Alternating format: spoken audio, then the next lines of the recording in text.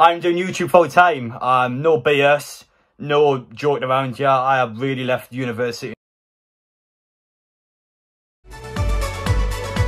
He will be pushing trolleys in Morrison's in a few weeks.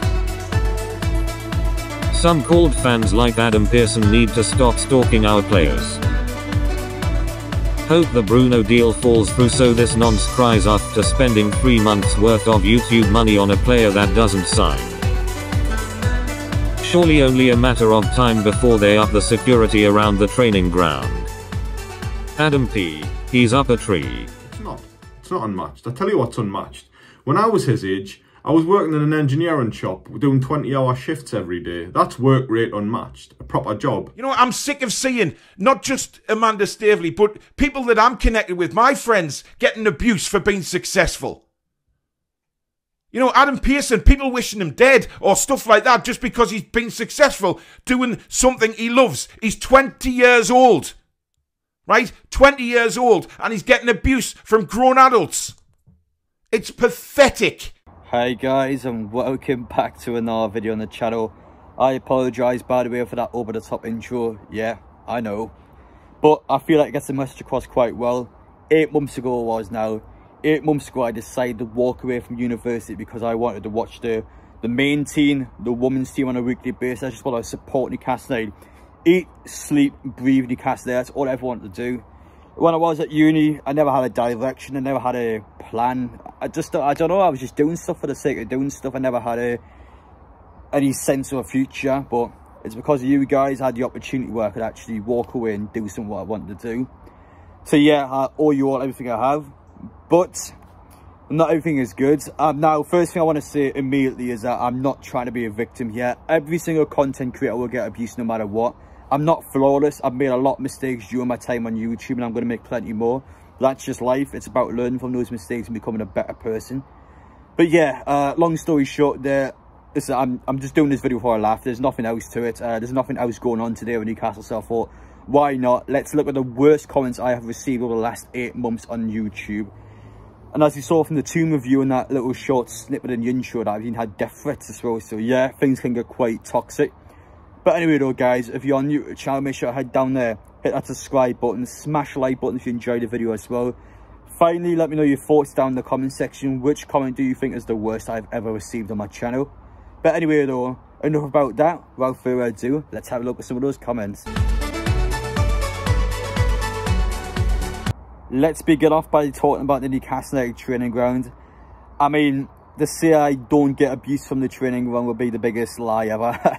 I get slaughtered for going to the training ground sometimes, but I want to make it clear straight away that obviously the club knows who I am and they do not have a problem with going to the training ground. I only go there mainly when signings come in or big events, for example when Eddie Howe got appointed.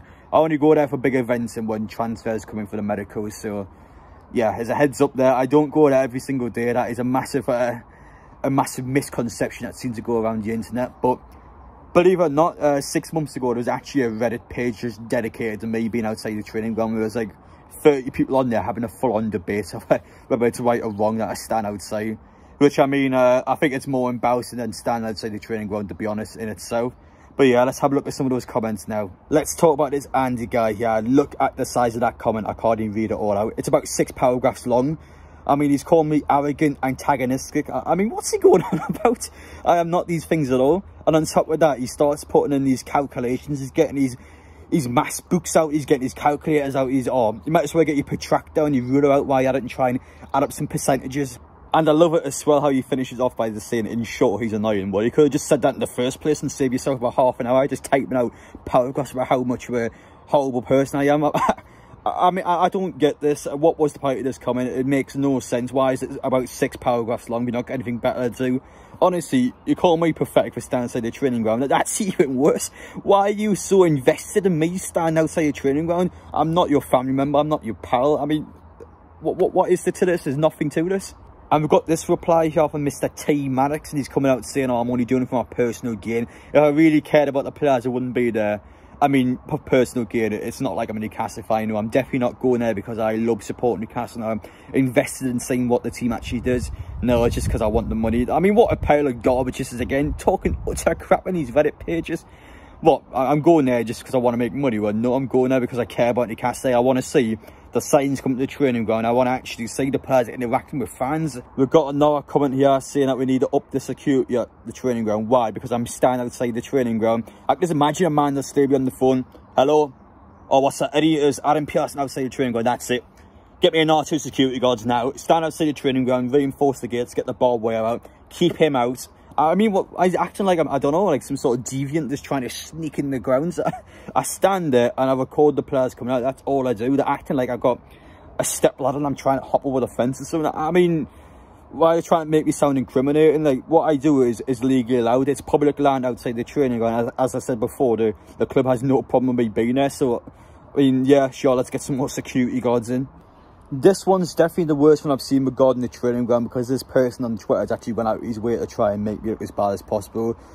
Singling me out in the post and saying that, well, because of people like me, players could be scared from joining the club. So, you know, our potential signs might not join the club because of me. So that's a heads up for you there. As well as that upsetting current players. You know, Isaac Hayden, he went to Norwich because I was standing outside the training ground. That's a story nobody's taught you guys. What a pile of crap. Every single one of these are just rubbish. This one's slanderous because he's saying that I'm the reason why certain things are happening. He's saying I'm stalking the players, I'm harassing the players. It's completely infactual. There's no evidence to back this up. All I do is stand outside the training ground and he's saying I take things to the next level, which of course are not true. Next up is my personal favourite, by the way. The ones who have never made YouTube videos in their life, who think they know the website inside out. They know exactly how much money I'm making. They love putting these little statistics and analytics up on the screen. They love telling people how much of a bad choice I made and just love trying to bring me down. So yeah, let's have a look at some of these ones now. We'll look at this one first. So this guy's actually slagging me off for going in hotels and booking hospitality tickets. I'm not even allowed to go in a hotel anymore. I've got to get a coach like everyone else. I've got to be in your like everyone else. I'm not allowed to do these certain things. I'm not allowed to go in a hotel. I don't get why people get so triggered by it. I go in the hotels because I think overnight stay vlogs are quite entertaining, because people can actually see what it's like staying in a particular area. And as well as that, it's easier for me to stay a couple of nights so I can get videos sorted. I can just relax really. I don't like going down in the coach. I think the train's a lot smoother, and yeah, it's just a life choice. I mean, well, why am I not allowed to do that? Yes, it costs more money, but I mean, it's my choice. Ultimately, it's my money to spend. So I don't get how you can criticise me for that. That was quite a strange one. So we've got a little comment section here. A group of lads having a conversation. All of them, but all of me.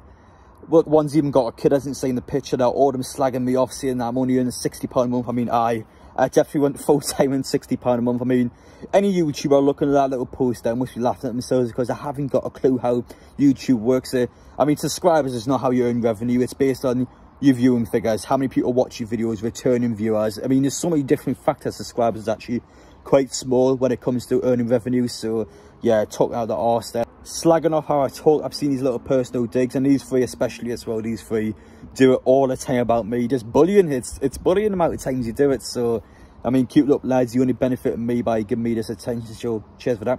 And finally, this one here is another really bad one, because once again, it's somebody going out of their way to try and make me look bad, and somebody trying to encourage all people to hate me by putting these public posts and just screenshotting all sorts and just putting on these little snarky comments. So we've got this guy here saying that I'm trying to be the next True Geordie, that I'm never ever going to be the next True Geordie. I mean, well, for one, the guy is a millionaire. He has millions of subscribers, so the fact he even put me in the same sentence to him means I'm doing something correct. I don't have to be next True Geordie. Why have I got to be next True Geordie? Why can't I be the first Adam P, as egotistical that may sound? Why do I need to be next True Geordie? I don't have to be next True Geordie. I can just do my thing with Newcastle and be happy with myself. Why have I got to try and be the next Brian? And finally, we'll finish off with this lovely one from a Sunderland fan. Yeah, so pretty much just called me a nonce, and he's just saying how I wasted all my YouTube money buying the Bruno top 3 days before he signed. Well, first off, considering you're a Sunderland fan, I imagine you know exactly what a nonce is, so that doesn't look too good for me, does it? But yeah, you can call me a nonce as much as you want. I don't care. And as well as that, Bruno eventually signed on the day as well when Bolton beat Sunderland 6-0. So that one's a nice slap my words. I can't see you where you're too busy drowning in the mud. Where are you? I can't see you anywhere. So yeah, I completely bodied him on Twitter when that happened, and I put these people in their place whenever they try and slag me off. But anyway, guys, thank you for watching. I guess the moral of the video is that if you make a YouTube channel, you will get abuse. You have to accept that no matter who you are, what you do and how you portray yourself, you will get people out there that will try and put you down. And if you learn how to laugh in their face and learn how, even though it's negative comments, these comments do benefit you because they promote you more. You just got to learn and accept it, and just accept it for what it is and just laugh them off. I'm not going to lie, when I first got this sort of abuse, it did hit quite hard, but once you get used to it, it's alright really. Death threats won't be tolerated in any capacity, and as I have done in the past, I will continue to stamp them out, so that's a massive no-no. But it's just how it is. I've made this video because I think Newcastle fans just need something to laugh at the minute, because the club's quite stagnant with its signs. They're taking things quite slowly. Players are still on holidays. Not much going on with Newcastle at the minute, so I thought, why not? Let's get a video out there where people could smile and people can actually enjoy themselves. But anyway, guys, hope you enjoyed watching. This video was just a joke. Don't take anything seriously. And if you're also saying to the people that have slagged me off in this video, don't slag them off. It's not a point in this video. Don't send any hate over to anyone in this video. I only made this video because I want to defend myself. Obviously, these comments over the last 8 months, and I've got every right to reply to these. All these are public comments directed towards me. I have every right to mention in my video and talk about them. Of course I do. But anyway, guys, thank you for watching, and I will see you on the next one.